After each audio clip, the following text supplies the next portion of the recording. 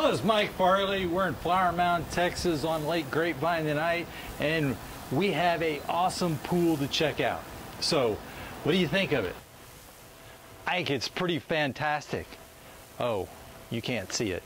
Well, you have to envision things a little bit. So think about a builder that comes to a pool designer and says, I've got this neat idea on this unique piece of property, but we have to have the pool on the second floor. Okay, because then they can look out over the pool and look over the neighbor that's on the lake and see the lake. And so he's like, can we do that? And so with a lot of help and a lot of people thinking about this, we came up with a solution on how to do that. So this is the pool. This is usually what's underground that you don't see. This is a vessel we built the pool inside. So we had to create something to support the pool up in the air. So there's piers in here and a big footing underneath here. And then we had to put something so we could create the floor of the pool, which we used gravel. And so we built a cinder block wall all the way around this to capture the gravel so we could put the shape of the pool inside of that. And so it's all in here. And so we had this unique situation on Lake Grapevine that you can't build past a certain line. And that line is literally right here. Okay, so we can't put anything to displace the floodwaters past this line. Okay, so they said, how much pool can you fit in there? And I said, well, we'll push it all the way to the line. So as you go up, this is a unique shaped pool to fit in the space that was left basically along this area. Now they allowed the deck to be there because it's above the floodplain and they didn't count the posts for displacing water. Okay, so this was all a big math problem that a lot of people worked on to come up with the solution. So this is your pool. You want to go up and see it? It's spectacular. Okay, so what is it? It's a pool on the second floor. Let's go check it out.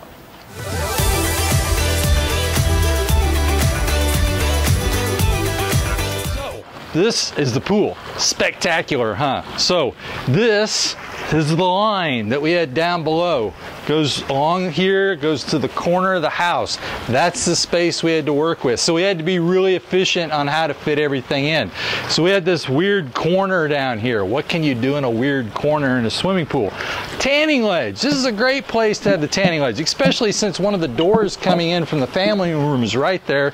So we have the tanning ledge there. We've got the sound of water with our bubbler going on here.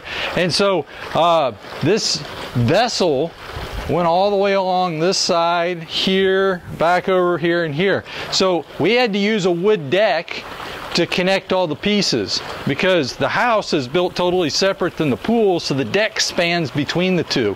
Now, the upper balcony is supported by the pool itself. So these posts that come down are supported on the shell of the pool.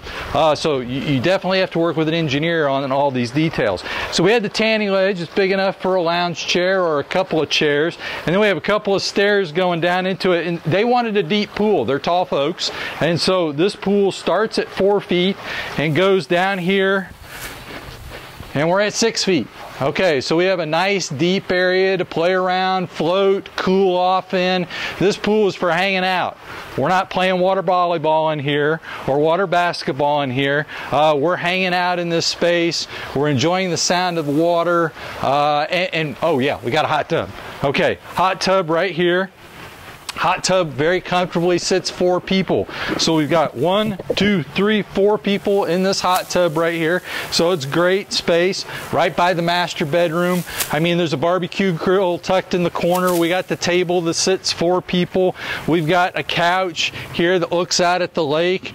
We've got some lounge chairs. And then we set this lower deck up here so people could come up and sit on the edge of this coping.